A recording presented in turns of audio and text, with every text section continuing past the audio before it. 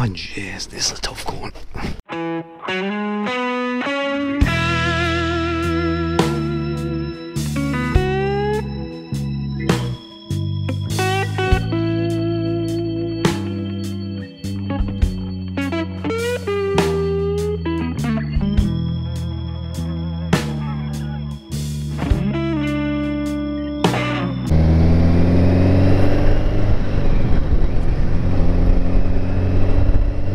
The next point we're heading for is the Split Rock, and the Split Rock is, this lad is lost and he's a danger. The Split Rock is much like the Motti Stone, which is one of my first videos in this photo rally series. It's an erratic, which is just a large stone boulder in a place where it really shouldn't be, and it was transported there from the Ox Mountains during the last ice age. And as with the Motti Stone, the way for people in the past to explain these strange phenomenon of these large stones where they really shouldn't be was to attribute them to legends. And again, this is Fionn MacCool again. This stone was hold on, I'll go straight through this one, sorry. When he was having a giant's stone throwing contest on the top of the Ox Mountains, and he threw this rock and it landed where it landed, but he was utterly disgusted at the fact that he didn't manage to throw it into the sea. So in temper he charged down from the mountain and took his sword and cleaved the rock in half. I think it's 6 meters by 2.5 meters in size. I can't remember how that compares to the Motti Stone. I think it's smaller. What this actually, the Split Rock, is actually an example of freeze-thaw action. There may have been a small fissure or something, or crack in the rock. And back again to your juniors or geography, freeze-thaw action is where a small crack in the rock appears, it fills with water when it rains. Then when the temperatures drop, the water turns to ice, and as we know, ice expands. And then when the warm weather comes, the ice melts, and so the water contracts. It fills up again with more water, and again turns to ice, which expands even more, and over a period of time, this leads to the rock breaking. But this has broken in a particularly cool way, insofar as it does actually look like someone's chopped it in half with a big sword. Yeah, it's a stunning day now. It was lashing rain this morning when we were leaving. We got absolutely soaked in my dew at the Church of Ireland site. It was just a miserable experience, really. Compared to now, or like you could ride around in this.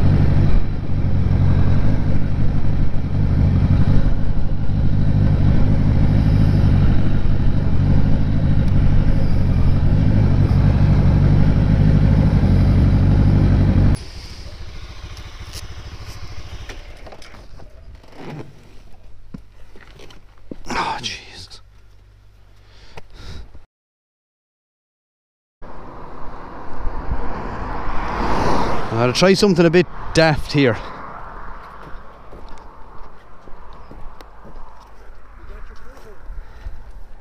I got one. I want to see if I can get another one.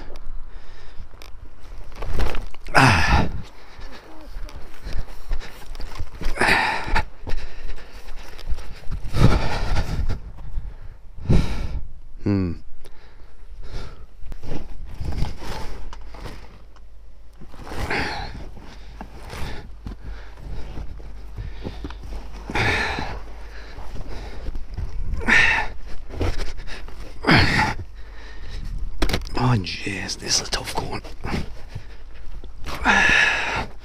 Come on, up you get. Up you get.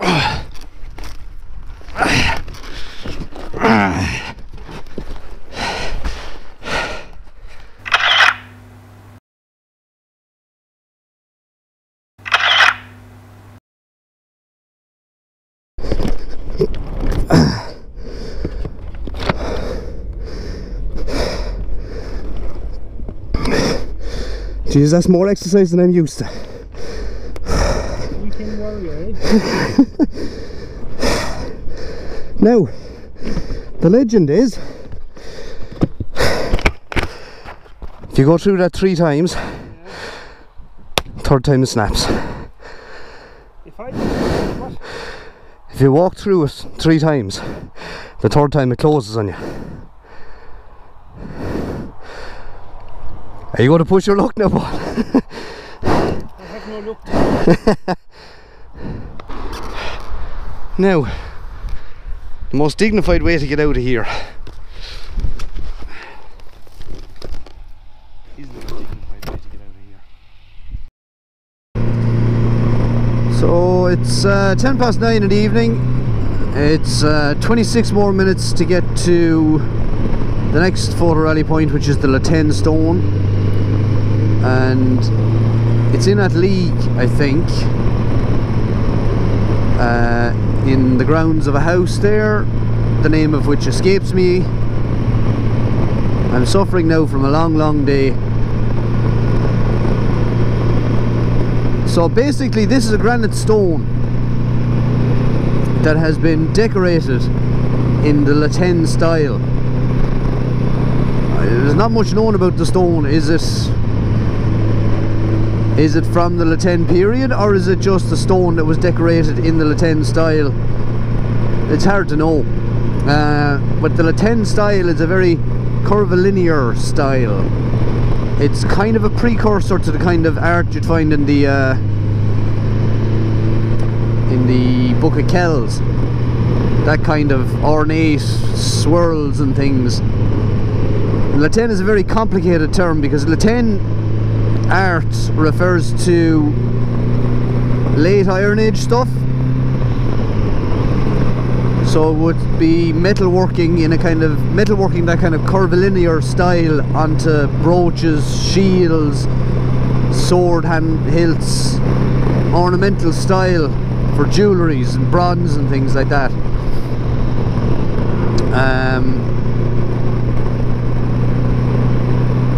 But the Tene, the kind of where it comes from is there's a, I've forgotten, it's Lake something in Austria, and basically I think in the 19th century, 1850s or something, I could be wrong on that now, but definitely in the 19th century, the water level in a lake,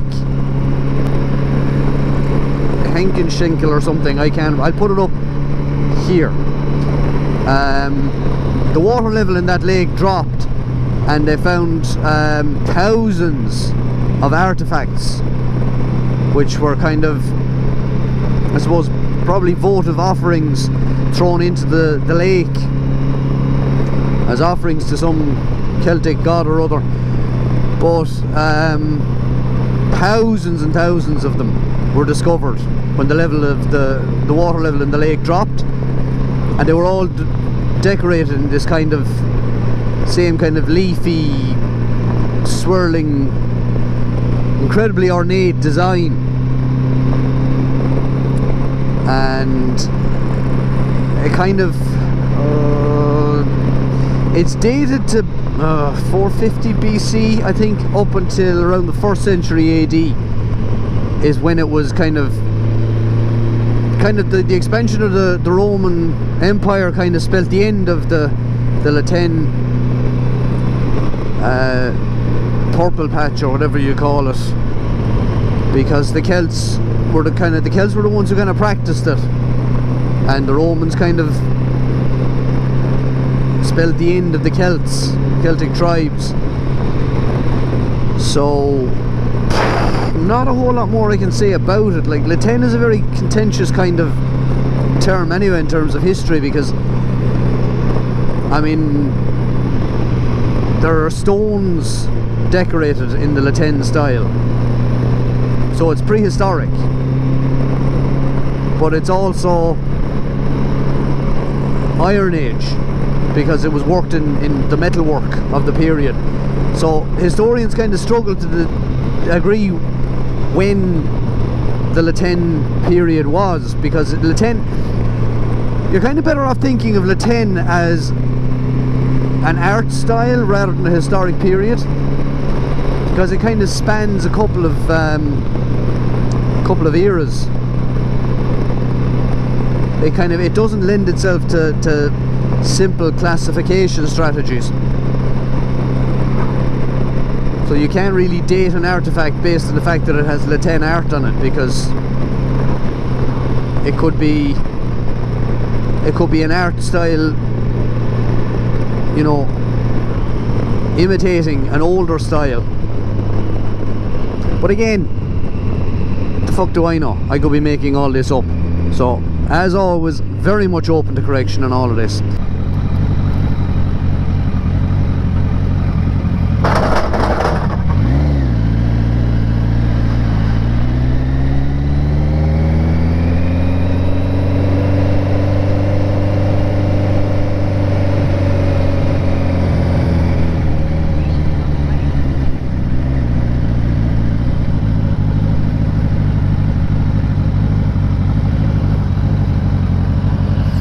There it is, a tin stone. Now, let's try and turn this around. Will I turn around? No, I won't. I'll pull it back here.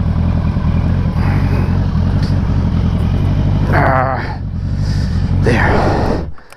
That'll do. Oh, lift that in gear.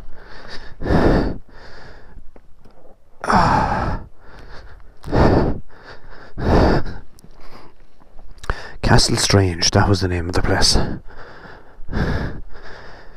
Flowing geometrical motifs in the Latin art style sometime in the last few centuries before Christ.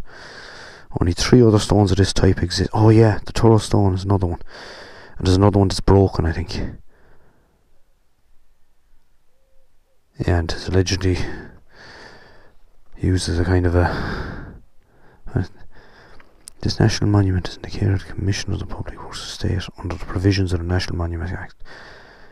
Aid the commissioners in preserving it. Injury or defacement is severely punishable by law, and rightly so.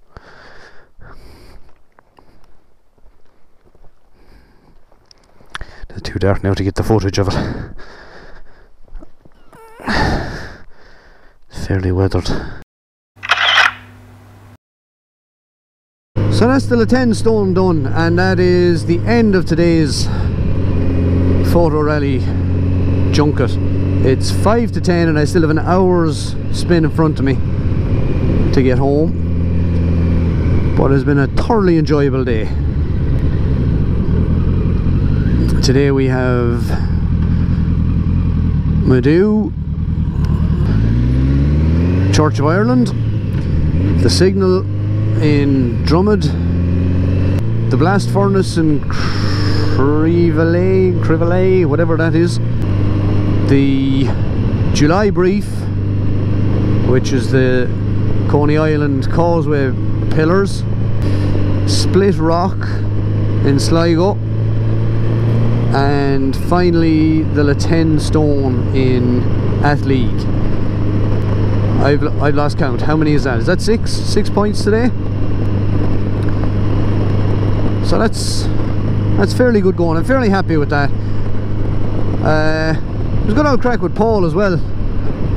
Found it tricky enough to vlog with him though, because it's very hard to kind of vlog when there's somebody else there. You're kind of conscious that you don't want to sound like a dickhead. Normally when I'm doing this I just talk away like a dickhead and nobody listens to me, so it's grand. But and also you're trying to video without videoing him, because you're not sure whether he wants to be on Facebook or not Facebook, the other thing, YouTube. Still, it was good to have the company, and it was a good old crack.